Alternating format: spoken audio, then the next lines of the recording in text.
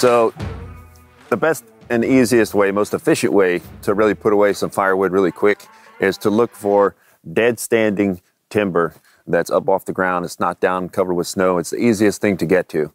Takes a little bit of axe work, a little bit of saw work, but that's the best way to get dry firewood, especially dead standing. It's probably already going to be seasoned. So I picked out this dead standing fir, I believe it is. All the needles are gone, but the branch pattern makes me think it's a fir.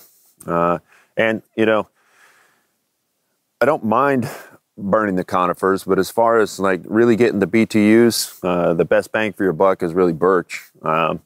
And then followed by the hardwoods and kind of the fruit woods. But there's nothing wrong with, you know, harvesting some of this timber that's a dead standing conifer. It's going to burn really quick, so it has its place. So when I'm selecting this, I kind of need to look at a few different things. The first thing is I need to look at where this thing is going to fall when I take it down. So if you're doing this close to your shelter, then you need to kind of know where that's going to hit to make sure that if it falls or if it falls wrong, it's not going to take out your shelter. So what I like to do is I always have a compass in my pocket anyway. And the compass that I like to use is the Sunto MC2, and it's got a clinometer on it. And I use that clinometer to determine where this tree is going to fall if everything goes right. So with the clinometer, what you've got to do is you've basically got to index either west or east to the top index line. And when that's flat, when you hold this top edge now flat, then that black arrow is going to settle right on the 0. That tells me that's a 0 degree angle that I'm holding at now. And then what I'm going to do is back up as I'm going, kind of figure out about where that's going to go.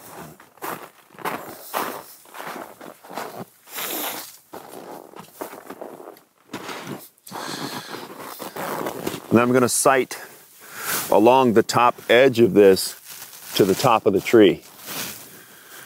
As I'm sighting along the top of that, I'll look at the clinometer and it'll tell me what that angle is. Now I'm just going to keep backing up until that clinometer tells me I'm at a 45 degree angle when I sight along the top edge to the top of the tree. That is about 40.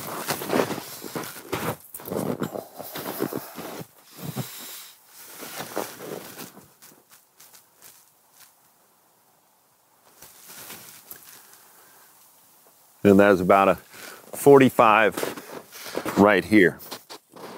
So what that tells me is, since this is a 45 degree angle from where I'm standing to the top of the tree, that tells me, just like a square, this is a right angle. The distance from where I'm standing to the base of the tree is the same distance as the base of the tree to the height of the tree. And that's where that 45 degree angle comes in. So that gives me a pretty good estimate of where the top of this tree is going to land. And I want it to kind of land right in here where it's nice and clear. So once I know kind of where I'm going to put the tree down, then I've got to do some work closer up by the tree. So a couple things to think about when you get up close to the tree. I already know where I'm trying to put this tree. I want to look around and see if there's anything that it's going to get hung up on, and if there is, I'll take those out ahead of time. It's got a couple of small maples here, but if I have any luck, I'll put it down right between those. I went ahead and cleared off all the lower branches that might be in my way. And really, this is a woodcraft pack axe. This is a 24-inch handle, so I can use this standing up, but when I'm felling trees, I typically like to fell from a kneeling position because it gives me a lower stump and gives me more firewood that comes off with that. So basic axe safety though, if you are using a handle that's like a 19-inch or less, then you definitely always want to make sure you're using it while you're in a kneeling position. It's not a stand-up kind of axe unless you've got, backstops and all that when we're talking about splitting. But as far as felling, it's usually the best bet to go ahead and take a knee to do your felling cuts. All right, so with that, I'm basically going to be doing the majority. I'm doing my front cut basically right here. So I need to look at anything that's going to be in the way. And I also need to look up and kind of take a look at what my axe could get hung up on as I'm swinging, because you can bring a branch down on your head, you can catch on that, and it can make your axe go where you don't want it to go, because this is a heavy, sharp head on the end of a long stick, and it gets momentum and weight, and it's really one of the most dangerous things you can use in the woods. So you want to make sure you clear overhead, no branch is going to be in your way. You know, it's a lot of prep work to bring a tree down. So I've done that, cleared everything overhead. The next thing I want to look at when I'm going to fell this is kind of which way the tree is leaning. This particular one is leaning slightly back that way. So it's going to be a trick to kind of convince it to go the way I want it to go. You can use paracord, you can use some kind of cordage to kind of pull tension on that direction, so that as you're putting in your front cut, it kind of starts leaning that way. But I think we'll be all right with this one. Up at the very top, there's some smaller branches from these maples that are behind me that it may get hung up on. So there's a chance that it's not going to fall exactly how I want it to go. With that said though, whenever you're felling a tree, you always look and see what your escape routes are, all right? Another thing to do is check to see, you know, kind of how solid it is. Look up to see if there's a large section up top that's dead or broken, so when you start hitting on it down here and it breaks loose up there, and it can come down and fall on you. One of the things I like about the conifers is they kind of have this shield of branches that would deflect anything like that from coming down and hit me on top of the head. But for the most part, this is pretty solid up here. But that's something you want to check if you're bringing down a hardwood, especially. So I've got everything cleared out of my way. Nothing's going to hang up my axe as I'm using it.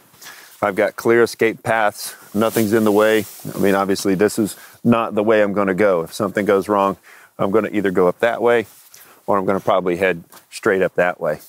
So if I'm using just an axe, I'm going to be using a front cut and then following that with a back cut. So with my front cut, what I'm doing is the direction that I want that tree to fall, it's going to go down there. I need to basically create a V shape, basically a large V notch in there to give it some relief, so that as it falls, it can fall and close that way. I'm removing material, getting it out of the way so it can close. So that needs to be in line with where I actually want this tree to fall. So I would cut that V notch on the front. Then I would go around to the other side and do what's called a back cut. And the back cut, if my V notch is down here, my back cut is always going to be higher than the front cut. And then what that does is it leaves what's called a hinge in there. And that hinge is what kind of holds that tree. And as it closes, it kind of holds that thing and keeps it from coming completely up and flipping. So you always want to leave a hinge. In this case, we're going to be using a saw for the back cut, which is the way I like to do it. So I'm going to put a V-notched front cut in here. I'm going to open up that, remove material to where it allows it to fall that way. And then I'll back cut the backside with a saw, and then my escape route will be right up towards that way. So when you're actually felling, depending on the diameter of the tree that you're going to be felling, you're going to cut kind of in a pattern. So I like to hit this. This is a wide enough tree. You want to think of it as hitting it far, hitting it near, and then hitting it in the middle. And that's for my downward angle on top. And you kind of change the angle to where you're hitting it far, near, and middle, going at an upwards direction. And you keep doing that until you've opened up that V notch how you want it to go. So I'm going to move that out of the way, kind of look at where I want this to go. And this is where I want to start making my cuts. And you want to kind of 45 down and kind of a 45 up as best you can. Take a look.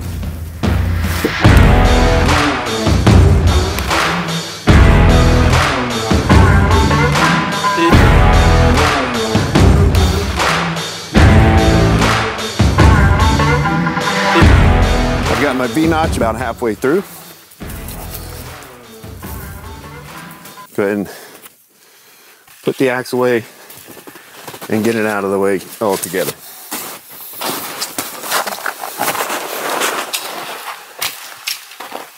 So now is where it's really important to have your escape route, because I've opened this up so that it can drop that way, right where I want it. And then I'm going to start back cutting here until I get probably up to here, and then I'll have a hinge.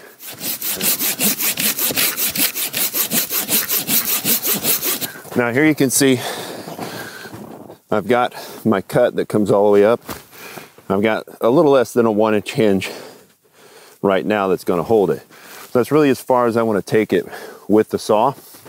And from here I should be able to just give it a little nudge the direction I want it to go, and then run up my escape route. So once you've got it felled, the next thing to do is to limb it and top it. And by limbing it, I just mean taking the limbs off. And topping it, you get down to a point on the top of the tree where it's just really small. So you normally just take that off, because that's not really big enough to really worry about throwing in the fire. But it does make good kindling. So you can limb with the saw, or you can limb with an axe or a hatchet. It's up to you, whatever your preference is. But the key concept, like sawing, I think is pretty self-explanatory. But the key concept when you're doing it with an axe, two key concepts I should say, is if you hit it from the top side, then a lot of times the tree, it's growing like that, you hit it on the top and it just kind of splinters and kind of pulls away. If you hit it on the bottom side, it cuts a lot more cleanly. And the second key concept is to look at what your backstop is, right? Because you're still using an axe. And if I'm following through here, then it's probably going to continue going out that way, and I'm going to be all right. So my backstop's clear. I'm hitting from bottom to top. And you just take those limbs right off and get them out of your way. And when you start going downward, you need to start looking at where does that backstop go and make sure it's not going to miss and hit you.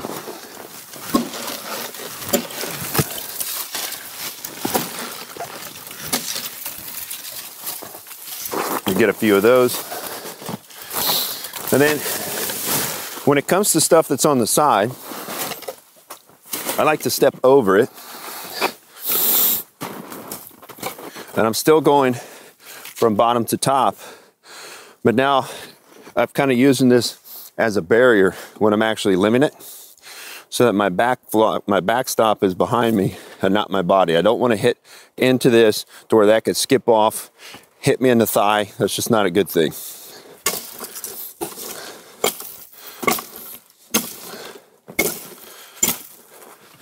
Let's kind of keep going down that way.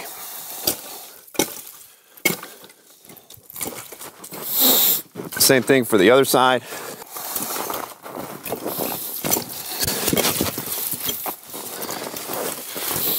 It's just a series of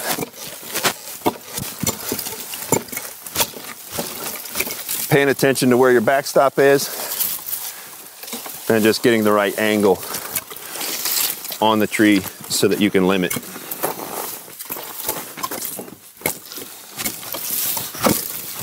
It's getting pretty scrawny up top here, so I'm just going to top it right there.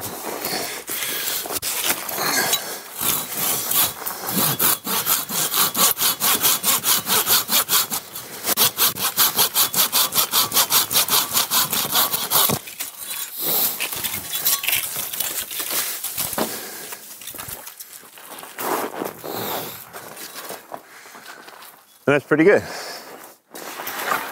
Nothing left to do but gather up all this kindling, take it down to camp, and then drag this back to camp. And that's a quick way to transport some lumber for your fire.